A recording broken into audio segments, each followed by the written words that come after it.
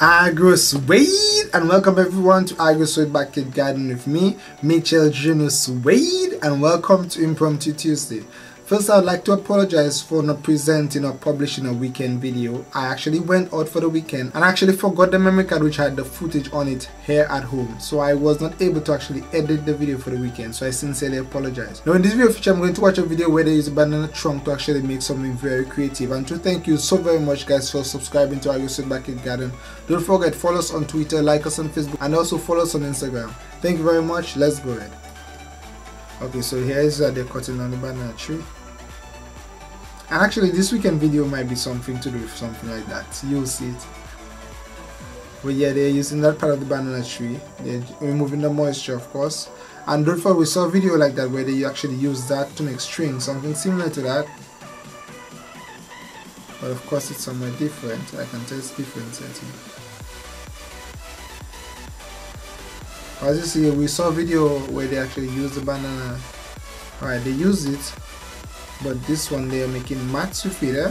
Wow, very nice, very eco-friendly. Recycling the plant or reusing the plant, that's a certain part of it. That's looking very interesting. What happened?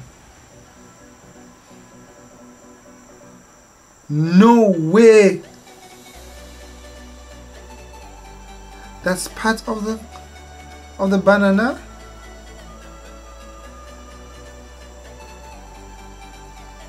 That is impressive. Wow. Hey, I love this. We've been wondering.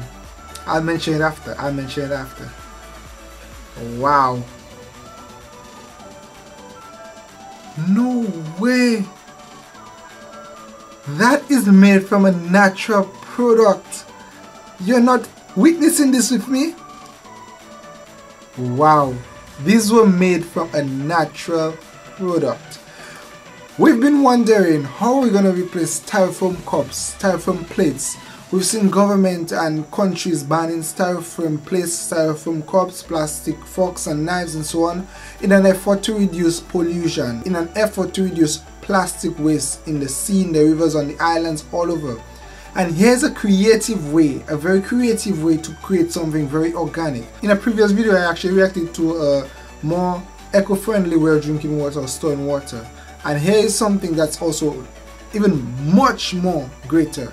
It can have a greater impact because a lot of persons are just wondering how are we going to replace the styrofoam cups. Some persons acting, guys, like this is the only thing that they know around the world to actually eat food in, or something you can buy food, put in it, or put in the food in it and go with it without having to bring back the plate. Because everyone was thinking, what can we possibly do to replace styrofoam? And here it is, this idea right there, using something that can be grown very easily.